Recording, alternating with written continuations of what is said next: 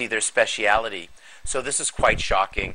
They have a team of wildlife experts that are on call that specialize in preventing situations like this. You know, this is Florida. This is gator country. If there's a body of fresh water, Don, there's a very good chance there's an alligator in there.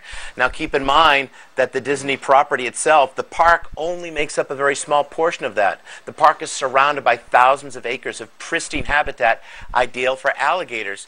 And whether we believe it or not, they are constantly moving back and forth, even in a man-made lagoon.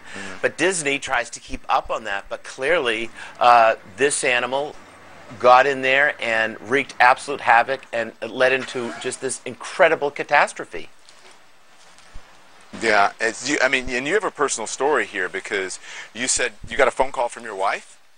Well, my wife had been seeing a lot of the hits I've been doing with you guys today, and she said, do you remember where we were 2 years ago, right at this time? And we were staying at the Grand Floridian, and she said, your little girls were playing on that beach. And I had to remind my wife that this is so tragic. I can't imagine how a family survives this. Despite the valiant efforts of the parents to save their child, they were unable to, and it was dispatched by this creature. This is a very rare event, Don. Disney has been operating this park for 40 years, hundreds of millions of people. It's never happened before. Florida, in the last 70 years, only a few dozen times have we've had tragedies like this. Alligators do not naturally prey on human beings. It's usually something else that causes this. Oftentimes, it's when people become too cavalier.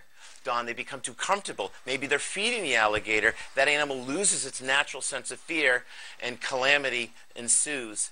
In this case, it is such an anomaly. Yeah.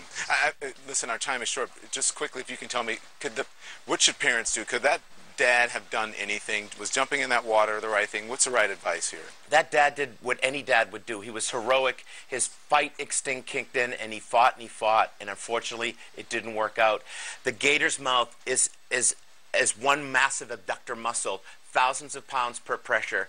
It's hard to, even a small animal, it's hard to open it. This is its element, Don. They've been living in this environment for 60 million years, practically unchanged. We were in its world, and unfortunately, this is what happened. It's just an absolute tragedy. I think the father did what he did, the best he could, but people need to remember that whenever you're around a body of water, you need to keep your eyes out. You need to be thinking about safety, especially in places where you know that animals like this could exist. Thank you. Jeff Corrin, thank you so much. We appreciate it. All right.